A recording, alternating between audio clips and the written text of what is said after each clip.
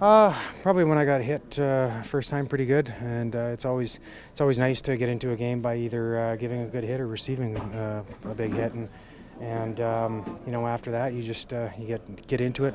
There's a little bit of nervous energy. It's been a very busy last couple days, and lots of stuff going on with getting to know new teammates and all that other kind of stuff, and so it was nice just to go out and play, and I thought the guys played really hard. We had a great start, jumped on them early, and then you know, after that it was kind of back and forth a little bit, but we were able to live off the great start. Did you have to brush up on the standings a little bit coming from the East, and there's no playing each other, so?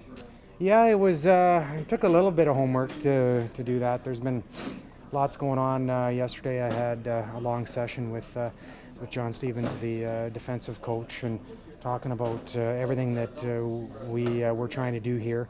There's a lot that's different, and also talking about the penalty kill and making sure that I was just up to speed on knowing what to do. So that was a lot, but it was nice just to go out there and try to execute some of that, so you don't have to think about it.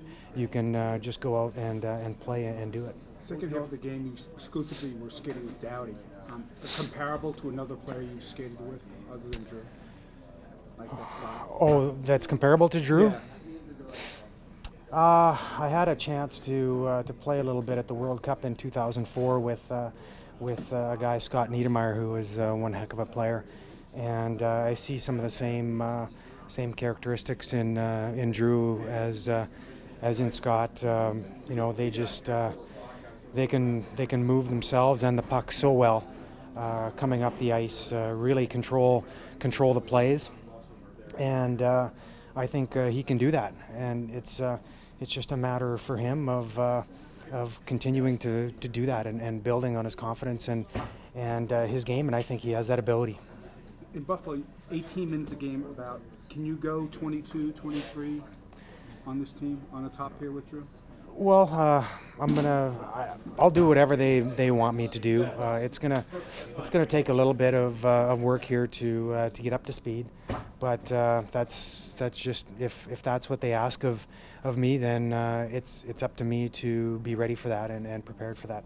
So I'm not sure what's going to happen. It was, you know, I think tonight they just kind of wanted to see how the game was going to go and how players were playing with one another, and they might continue to do that. So we're not sure how that's going to move forward down the road.